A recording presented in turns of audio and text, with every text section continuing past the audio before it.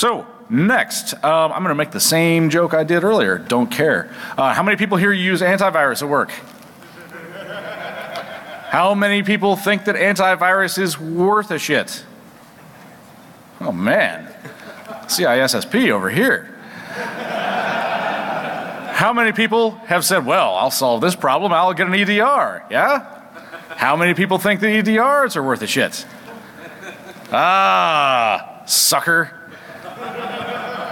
Time to learn about how EDRs may not be as effective as you think they are. Let's give Nomad a big round of applause. Had a great time, man. Thank you. Appreciate it. Hello, DEF CON. And today we're going to, well, my name is Dimitry Snezhkov, and a couple words about what I do and who I am, just because it is applicable to our talk. Red Team operator, help my team execute the testing efforts, sometimes create tools, sometimes release them. And so, because this talk is going to be from the perspective of Red Team operator, I want to set some stage before we go dive into details. I think that Linux matters. I think that it runs a lot of payloads in the cloud and elsewhere. And I do think that attack and offense actually tries to get there as fast as they can, bypassing office networks, dropping there through applications. And I do think that the defense follows the attack. And as such, we start seeing, as operators, we start seeing a lot of presence of EDR on Linux. And so what is EDR? It's endpoint detection and response, right? And we as operators are supposed to kind of respond to that by stress testing them and seeing what they can do. So it's a story, right? It's a story of us getting onto the Linux box time and time again and being caught. 15 minutes, 10 minutes. What happened? 2-3 years ago, it wasn't the case. We knew exactly what we were doing there. Now there's this fancy thing called EDR, but we can't really define what it is. Is it a pure play EDR product? Is it a side gig for whitelisting applications? Is it a DLP? Perhaps it's maybe some homegrown scripts, right, that catch us, or some form of other manual or tool assisted threat hunting. And so when we drop through the box, we do not know what it is. On top of that, we have to address initial foothold. Let's say our exploit worked, we got there, but so what do we do? How do we maintain presence there? Our activities may be logged, supervised, right? We need to stay there for a while. It's not a 15-minute job to establish a foothold and basically compromise anything else in that network. We have to persist. While we're doing it, we're supposed to evade automation that is definitely watching over our actions. And maybe even deflect the artifacts that we brought into that environment. On top of that, we may be in a position that we are in quiet boxes and defense actually knows what they run. Whitelisted binaries, processes are quiet, right? So we are the anomaly. There are two sort of ways of tackling our issue strategically, right? It's an operational evasion where we shut down the EDR, blind it in a way, you know, maybe we're confusing it from the operational perspective, and you guys really need to check out the talk that Timson and Rutkila has done this morning for that. Here we're going to take a look at the behavioral evasion, right? So what does that mean? We are going to try to take the execution of our programs and we're going to confuse EDRs from that standpoint. We're going to try to bypass them from the behavior of our cradle, payload, bootstrap, whatever the case may be that we're going to talk about. And then we're also going to try to deflect that artifact discovery that we've been talking about. All right, so what are the objectives strategically? Well, we know we need to evade detection at runtime. That's a given, right? Somehow we need to serve our payloads in such a way that they're either undetectable or maybe easily sort of, you know, they're created in such a way that EDR doesn't know what to do with it. Strategically, there are three choices. We can drop our tools right on the box, but that may not work because they may detect our programs, our malicious payloads right there. We can start developing offensive tools right on the box, but then we have to make sure that we have the development facilities. We have to have compilers. Maybe we can have some tools on the box themselves to compile all that. Also not ideal. And the third choice is fully living off the land. Utilization, right? We take what we're given and try to work with it, but then again, we do not know where we are, how quiet the box is, what is whitelisted. Are we going to find what we can rely on to extend and maintain our foothold? And so maybe there is a way to do an assembled attack, right? It's a blended approach that has a couple of ideas. And the first idea, maybe we can bring in small malware cradles that are not malicious in nature. They're just bootstrap code that gets loaded with malicious code at runtime as it runs. And so EDRs, they're building this story of consistent execution of a program is not going to be able to do that.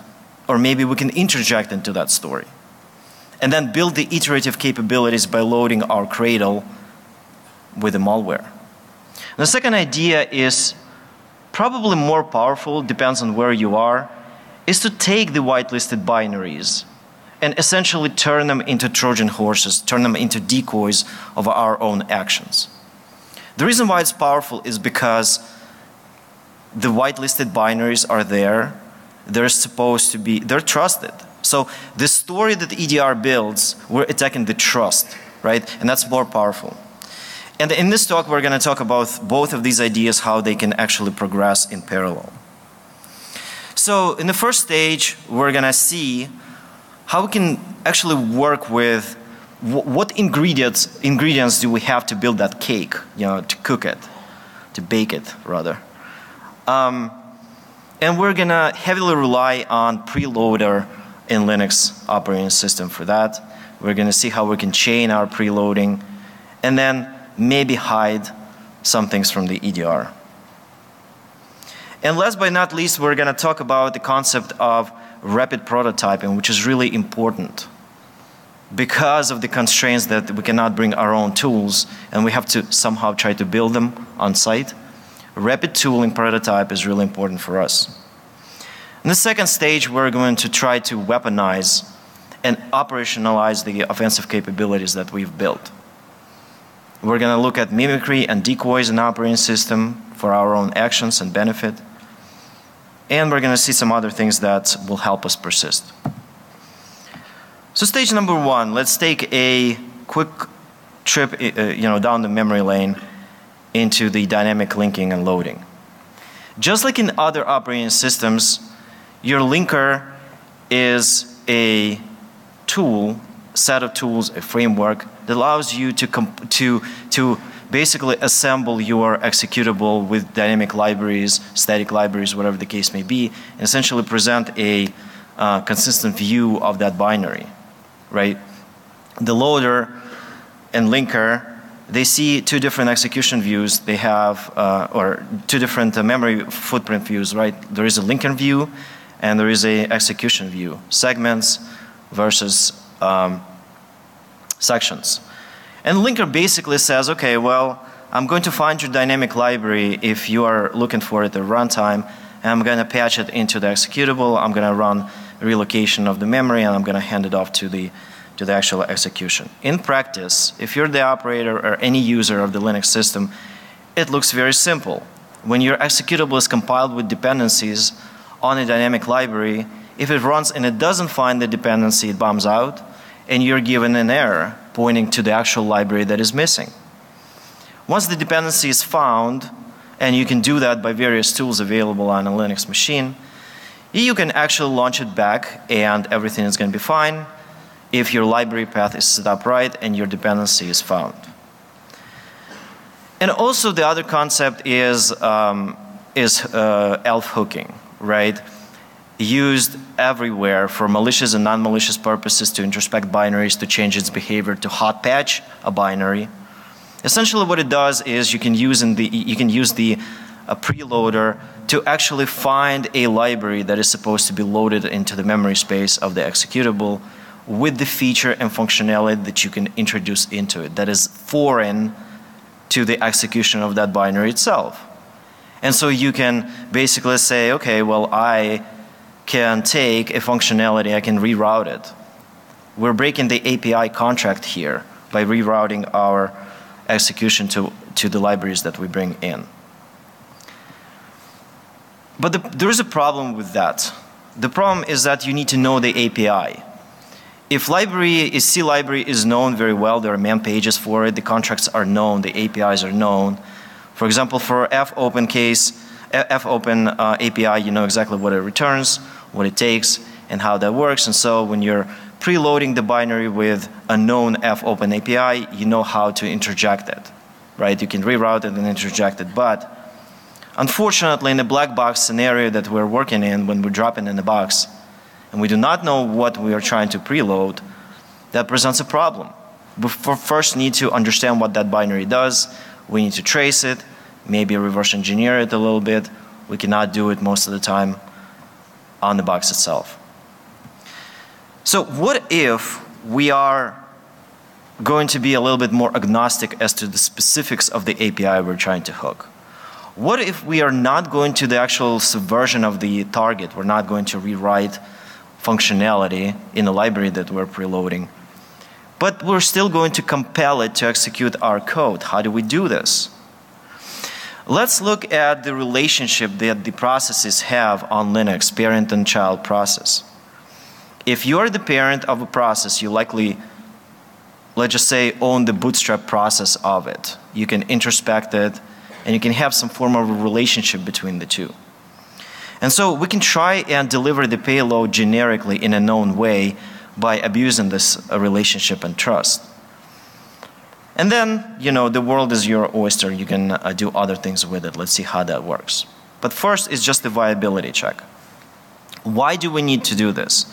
Well, if we're taking the two paths, the clean preload cradles, right, and the second path is using the binaries that you find on a disk, you can time the loading of the modules and you can actually work towards blinding EDRs that way. The EDRs may not be able to fully trace your execution if you're taking care of splitting your payload into different libraries using the preloads. And you can abuse the parent-child relationship on Linux and attain your goals that way. What we want is we want to take a target process and turn it into this monstrosity, instrumented with our payload, our malicious payload, and also trigger that payload or parts of it when we want to. So let's walk through that process. In order for us to do this, let's turn our attention back into the ELF format. But in this case, we're going to look at it from the offensive standpoint. We're going to take the sections of the ELF and we're going to try to introduce malicious code in it.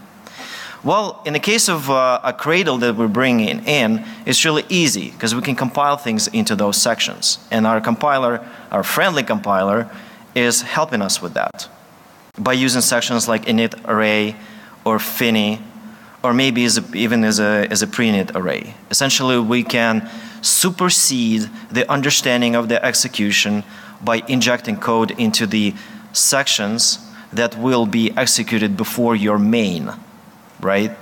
And so the one curious thing or a side effect of loading and linking, I guess, in this case, is that control is given to that shared object that you're introducing through loading before transferring control to the main. So you see what we're doing here? We're basically trying to preload the executable and interject and control its execution before it even starts. Parent-child relationship? Maybe.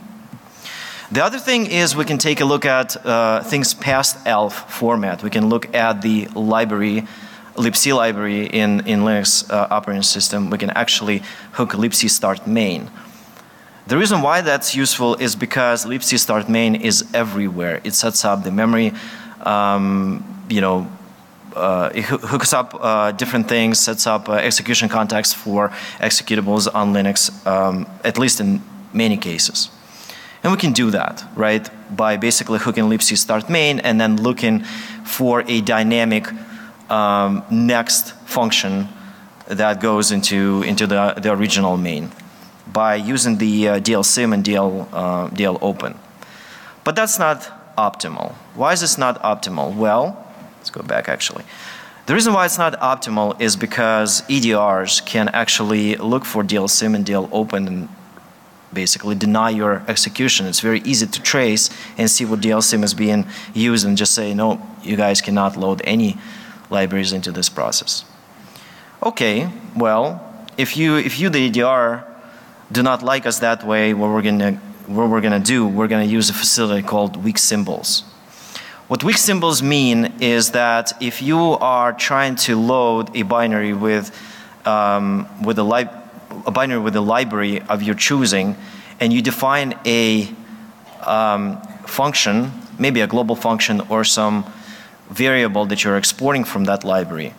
Normally, as we've seen before, when you cannot find a feature or function that you're looking for, your destination bombs out. It basically says, no, I can't continue, I can't find that code. Well, what weak symbols are doing for you is it says, okay, well, if it's not present, just skip it. Maybe it's loaded down the line, but we don't care about that.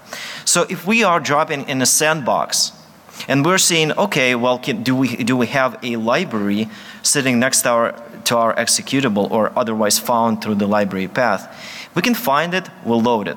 If it's not there, on a sandbox, if we did not, if for example, incident response has taken our library but not, has taken our binary cradle but not the library, then we're not going to launch it.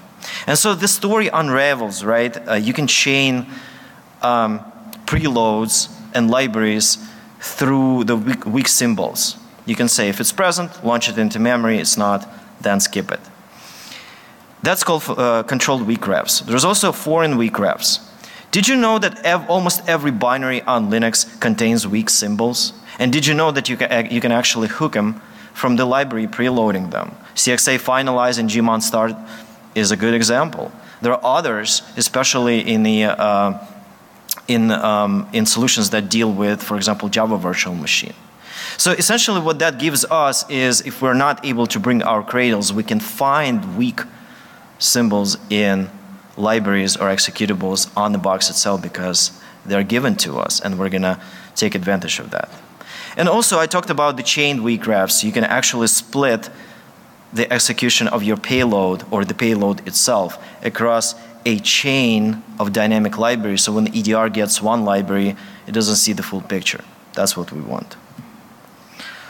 Next up is the construction, right? The constructors are very useful when you're coding C or C++ application. You have a way to say, okay, well, that's my constructor. You know, it sets up virtual memory for dependencies and all that good stuff. We can take advantage of that. How do we do this? Well, what we do is we preload a binary with a library that defines a constructor for that execution. So essentially before it gets to the main, we're saying, oops, that's an object. Don't do execution of a main. Instead, run the constructor before you hand it off to main. And the same thing with destructor. Before the binary is, ends its execution, just execute whatever we're given in a destructor. Destructors are powerful that way because you can time the execution of your malware. Nothing tells you to, if you're preloading /bin/ls, your malware has to run at the outset of that execution. You can run for hours and then when the, well, bin ls is not a good idea, but maybe some long running process, right? And when you kill it, maybe sending a signal to it or whatever the case may be, this is where you trigger the execution of your malware, right? So now with the constructors, we can do it in a target agnostic manner. We can take any executable on Linux and basically start preloading it in a generic way. And if EDR technology actually knows about that trick and they say, okay, well, we'll interject and we'll just give you a constructor, default constructor, turns out there are priorities on the constructors, and so if they load at a default priority of 200, What we can do is we basically load it at a priority higher than that at 101, right? And the same thing with destructor, when we basically patch a different priority to constructor to override the defense. The other thing that we can do to break that story that EDR kind of builds by saying, okay, well, indicators of compromise are there, you know, are they building a story? Is it a malicious executable? Is it not? Am I going to kill it? Am I not going to kill it? Is to trigger that malware loading through out-of-band signals. Not only regular signals, but even exception handling, right? Nothing tells us that we cannot instrument our cradle or preload the decoy library, decoy binary on the system, and then basically divide by 0. That's not a recoverable event in most cases, but we can implement a handler. So what EDR sees as a completely disastrous event and it stops looking, we recover from it and we continue running, right? Tips and tricks like that. So you can self-trigger your own execution there. And we're actually going to see that coupled with other things later on. And then, obviously, if you're bringing in your libraries, you can start building user-land rootkits on it. You can clean your LD preload from your own environment. So if EDRs are looking at your memory space and says, hey, where is the payload? And if they're relying on environmental variables, they're not going to be able to find it. All that good stuff can go in their obfuscation of your loaders, right? Runtime situational checks. Possibly even foregoing the main itself. Maybe you're doing some assembly tricks to basically saying, okay, if EDR is looking for main, I'm not going to have it. Or I can rename main to something else, something innocuous. And you can even substitute the actual loader ld.so on Linux to have your own into the interpreter section. So if EDRs are instrumenting in some way the ld.so, they're not going to see it executing. Okay, so now we have some primitives to work with, some recipes, some tips. How do we progress further? How do we expand and scale our presence there? Right, that's important because we have to have almost a la carte set of tools and primitives in order to bypass different versions of EDRs because we do not know what it is, right? It could be whitelisting technology that we know about, it could be something else. Okay, well, we mentioned ld.so as a default linker and loader for Linux operating system. What about system libraries and binaries that run other binaries on systems? Well, ld.so not only runs programs that, you know, that it finds or libc start patches it in, but it can also run directly your payloads, right? And if your EDRs are watching over the regular expressions, like what is your process name, right? I'm not going to allow some things that I do not like, and I can only do things a certain way. That known good story, that trust is being broken if you are able to preload the actual loader with chained execution of other system binaries on a system that you can find them, right? And that goes into the whole idea of, you know, who gets there first, right? Like, are you watching for BusyBox? Are you watching for ldlinux.so? Are you watching for VI launching into the memory, switching TTYs and basically executing your code? Are you doing all that EDR? If you're not doing all of that, then obviously you're going to miss that. But from our perspective, from the operator perspective, that's too chatty, right? Because that assumes that the defense can analyze our command line, right? And so it's also all of that, you know, it may be really easily defeated. Okay, well, we need to devise some other things. Maybe we can up our ante on evasion capabilities. Maybe we can bring in interpreted languages into the mix, right? So we can prototype easily once we drop in the box. And so before we actually get to interpreted languages, we can even talk about highly reflected pieces of code that are encoded into the shared libraries. Nothing to say that you have to create your shared libraries out of C or C++, right? You can actually use foreign function interface and run things out of Python, or maybe compile things with the C Go. And by the way, what does it give us? It gives us as an attacker a privilege of 256 functions, highly reflective, before the defense can actually find our main and figure out how we are executing. So just by shimming out of the consistent execution of C language into some other stacks, for example, interpreted language or VMs or other things that are very highly reflective, the EDR loses our trail, and therefore it cannot build a consistent story to be able to determine if we are malicious or not. And the same thing with interpreted languages. You can actually run some things in it. For example, you can preload things with Lua. That's a completely different execution, and it gives you different memory footprint if EDRs are not watching for it.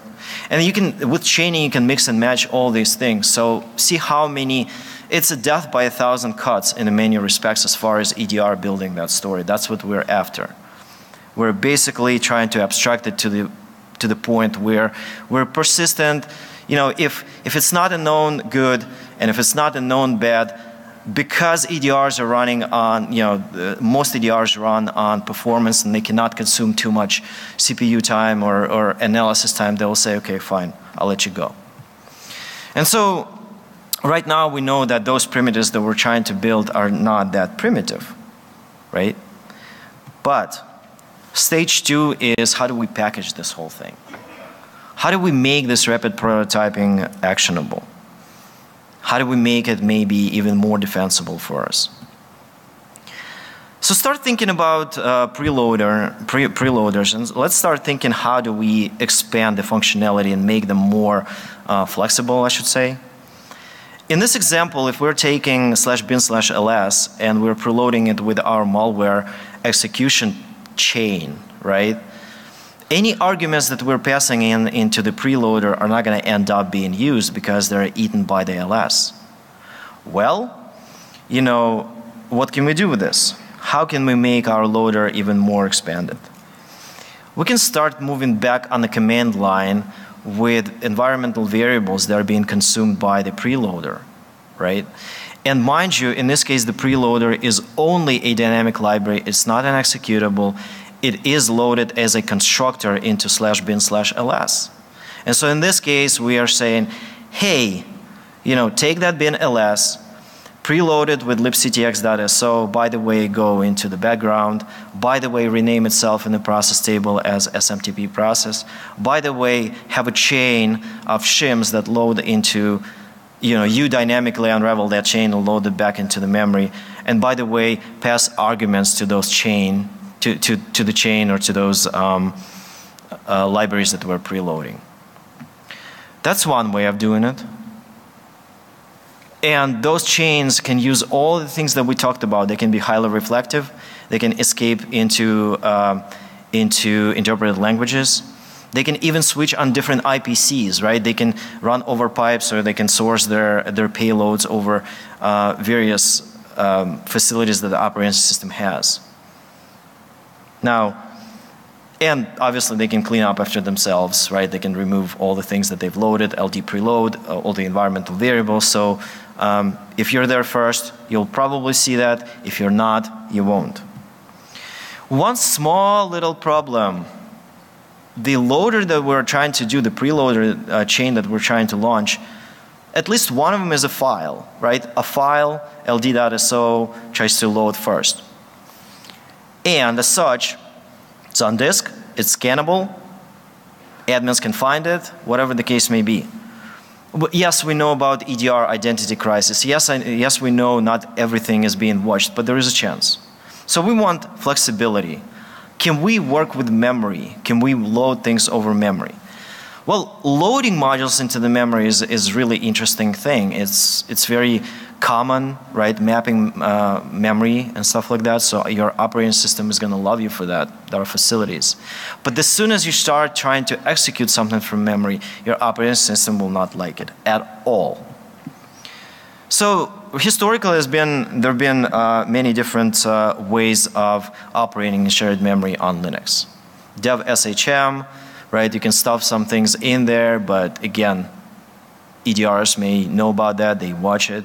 Naked memory mapping of files is also something that is being watched by EDRs because you can put permissions on it, you can change permissions, you can create, read, write, execute sections in there, and then, you know, obviously that's detectable. And most of the time you can't really obtain execution from memory location because of that, because you cannot mark your memory executable at some time. You know, sometimes you just can't do that. As kernel 3.17 rolls in, we're gaining a specific separate system call, which is memfd create. That's not a new technique to load things into memory from memfd create. But if you want to do this, here's the API to do this, memfd create. You allocate memory and then you basically pass it to fexecve, or maybe you emulate execution, but the point that it works, you basically have a way to execute things over memory, right? Essentially it is the relaxed, the operating system relaxes rules on execution when you use that specific system call. But that's not what we're after. It is going to help, but we're not after that. A curious side effect of running memfd create is that it exposes a file descriptor like any other Linux process in a proc, right? And that memfd creates a proc fd, in this case, you know, 2, descriptor number 2, for example, or 3, whatever the case may be. That's what we're after, and let's review what we can do with this. Well, if we're breaking the story of EDR and we're splitting payloads across libraries, we can split payloads across memory spaces of processes. We can say we can line up 10 cradles, launch them up into the memory, and those 10 cradles are going to be separate processes that may host a part of the payload. How do we reach out to those processes and ask them, hey, give me your part, give me 1/10 of a payload so I can execute it? This is what we can do with memfd create. Instead of, if we're taking the preloader and instead of executing and loading the module from a disk, we can ask a different process to give us a descriptor that maintains or contains the library or a payload in such a way that we can execute it. So we're reaching out to a process ID 564117 and saying, hey, give me an exposed proc file descriptor. Okay? The only problem here is while we're actually doing execution and loading from memory, what is 564117? And if we're not in a relationship with that process, if we're not a parent-child relationship, or we're not super user, then we're not going to be able to see that, you know, that process descriptor because of the Linux security model. So let's work on 564117. And before we do that, we have to look at the nature, which is really brutal at allocating resources and very efficient. And there are things in nature that you can learn from, right? We can learn from. One of these things is a phenomenon of a virus that infects a specific ant colony, right? And once the ant is infected, the virus doesn't kill the ant. What it does, it basically turns it into a zombie by saying, okay, ant, I'm going to control your muscles instead of nervous system. And as such, you're going to climb up the tree, bite on the leaf, and you're going to stay there until I tell you to release yourself or die or whatever the case may be. At this point, the spores mature and then they rain down on other ants and the story continues, the cycle of life, right? The interesting part from this is the fact that we're controlling the muscle system of an ant without killing it. And so zombie ant farm is designed to do exactly that. It is an out-of-target process store of payloads. It's a broker and a dealer of the payload that is somewhere in the memory that the preloaders that we're looking at can ask it to release payloads for its, for their consumption. So it is a broker that reaches over the cross-process memory for a payload. Without going into details on how it actually does that in terms of what features it has, defensive capabilities and whatnot, let's first think how it works conceptually. Conceptually, this ZEF, essentially it loads things into the memory. It asks the operator to load payloads directly from the URL into its memory and then expose the payload that was loaded from the URL into the memories, into the operating system, into the file system through the proc, right? And then your Uber payload basically goes out and says, retrieve it. And because I can actually launch my parent-child relationship with the preload, then I gain access to the payloader's memory space. This is how that looks, right? Your payload chain, because we're operating on the same user ID so we can introspect processes, we're saying, go get me a payload out of somebody else's memory space. And by the way, do it in the proc, and by the way, do it from the memory, and by the way, I don't care about your EDR, right? And so in this case, 56.4.117 that we've seen before, it acts as a broker and a dealer for the payloads for us. Conceptually, you know, the big picture is how that works, right? You have facilities and primitives where you create this monster target process that you can instrument with different code running through sections or compilers or loaders, whatever the case may be.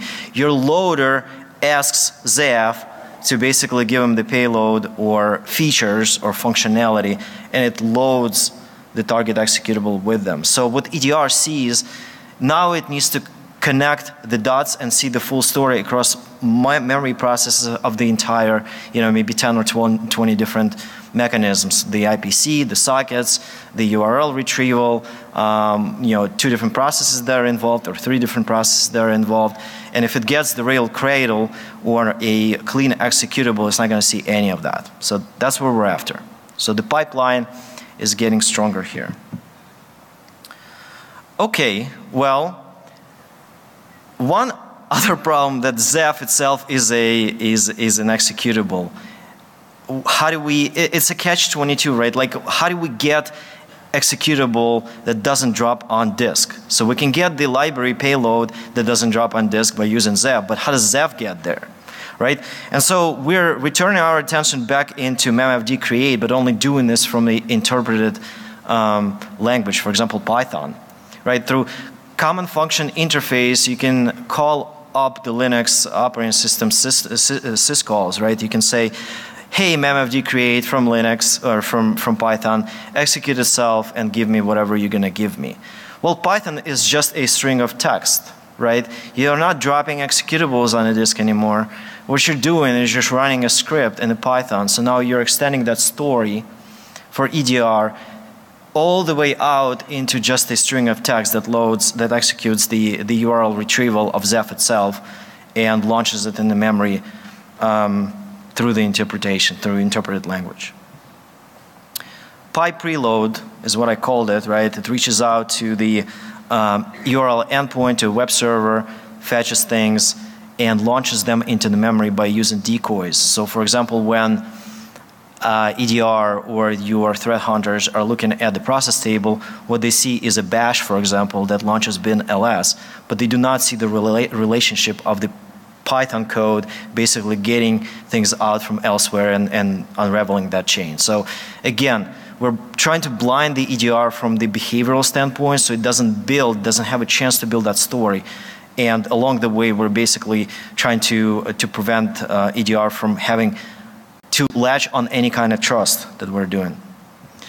Okay, and so, conceptually, it's really easy now, right? Like a Python script that is very small, it's a text, you drop it in, it gets a ZEF launches into the memory. ZEF itself has facilities to interface with, so we're having a shell script go out to its socket and say, hey, load all of your payloads from all these other locations, be it file system or external network interface or URL, whatever the case may be. Store it in your own memory space and delve it out as needed, as asked. In a whole, if we were to have a visual of this whole thing, it looks like this, right? Number one is your PyPreload driver that gets the ZEF out of the external location. In-memory execution of a process for ZEF. ZEF presents a driver sort of socket that says, okay, well, here's your, JSON, go get me something from external, expose me some payloads, and I'm going to use the Uber preloader pipeline to go get the payloads from it, and I'm going to instrument the process that I want, /bin/ls, or whatever the case may be, to do the bidding on our end. So all that is we're gonna go into a demo. And this demo is going to show, let's see if we can do that. Okay, so that's zombie ant farm, right? First we're gonna fetch a remote binary and execute it from memory as we talked. And so we watch the file system just to make sure we're not dropping anything on disk, right? And then we're launching a HTTP server to serve the payloads. And in this case, there's going to be a malicious ls command, for example, that comes out of that URL. And PyPreloader is a Python script that says, okay, that's a binary, go fetch it, execute it, and load it from a specific file descriptor. We have a way to do this, and yet we're seeing that nothing has been dumped on disk, right? Nothing is there. The second thing that we're doing is we're actually fetching the preloader library if we want to. Exactly the same thing, executing it without preloader, seeing that it works, right? Then we're watching the file system, making sure it's not dropping anything on disk, starting the HTTP server. And then essentially telling the preloader that what we're loading is a shared object out of somewhere in the URL, executing it in the bin ls, and by the way, that bin ls is innocuous, is going to describe something on the box. So both bin ls and the preloader runs in memory with, loaded malicious code here, okay? Then let's fetch Zaf. And let's do exactly the same thing to it as we did previously to the ls. So let's basically break that story even more. Same thing, watching the file system, launching Zaf, saying that it's running as bash, executing, loading it into the memory as a process 12.8.224. Zaf itself opens up a management socket that we can send commands to, and basically saying, okay, well, Zaf, now load the same ls from external location as a module in its own memory space. And let's make sure that we can actually see that module loaded in there, right? File descriptor 6. We had 4 is the last one. Let's see where it loaded. Right, so memfd is a ephemeral descriptor that is executed in a Zaf memory space. And then we can just go directly for execution of that ls. Instead of doing a path on disk, we're doing a path in the memory, catching a file descriptor 6 from Zaf, right? And that's a regular executable that we fetched. Pretty powerful. And then, we basically just keep doing this. We can, create preloader chains and those things. Doing exactly the same thing here.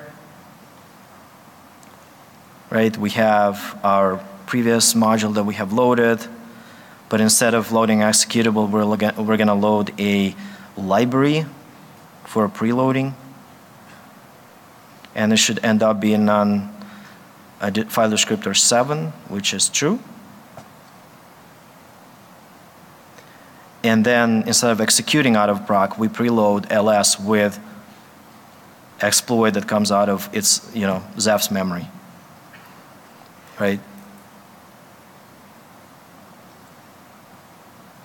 The module is still there. You can destage it however you want. But the point here is that we're now splitting execution of payloads and delivery into 2 memory processes. Okay. Other things, other research to break that story that is going on right now, it's not fully complete, but I kind of wanted to talk about that a little bit, is if we are owning our code cave, essentially we can randomize we can remove ASLR from the process by creating a personality trick, right? We're basically forking an executable, we're changing the personality, and we're executing it without the memory space, with memory space that is not randomized anymore. And then we write or read into the memory into the process memory our exploit. So our exploit no longer needs to come from a library that you preload. It can come from a text, right? How do we do this? Well, we essentially, like I was saying, we fork, then address the randomized, put a flag on the personality adjustment of a process that we're launching because we're parent and child relationship, we're able to do that, and we're releasing it for execution. And then if we have a destination process that has a code cave that we can stuff our exploit in, we're able to do that in an address, in a user-to-user address space by running process VM write-av. So we're working on this. Summary, preloading is really, really viable path to evasion. Grab the executable from Linux, preload it, do it in memory. Out-of-process payload delivery works, and in my view, it's going to continue to extend into more attacks, and we're going to do more research on it. From the red team perspective, do not use, all of that on one engagement at the same time because it's going to burn your payloads and mechanisms of delivery. Choose things wisely. C, foreign function interface is important to interface and to escape from EDR story by basically switching the stacks, the technical stacks. And then use those sorts of assemble attack, splitting, scattering, and then assembling things on a box as you choose to. It depends on which EDR you're going against and what the consequences may be. The code for both zombie and all these examples is released. You guys can download it, play with it, send bugs, add to it. It's open. Defense, optics into proc, optics into IPC, optics into process loader, optics in memfd create, must. Clearly define what EDRs do for you in the scope of your threat model, what it can and cannot do, and start implementing Linux capabilities. There is no reason why binls should run a socket code, right? And obviously, last but not least, is start thinking about the protective context, quiescing your boxes, making sure you know what runs and how you're protecting your stuff. Thank you.